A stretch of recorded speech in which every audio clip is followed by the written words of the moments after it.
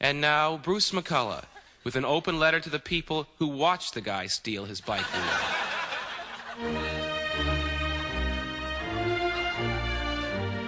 Well, you knew it wasn't his wheel. What did you think? He was coming back for the rest of his bike later? Well, why didn't you do something? Why didn't you say something?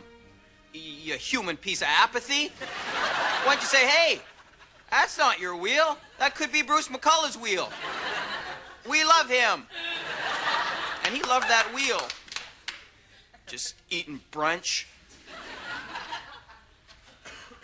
Well, didn't you think I needed it?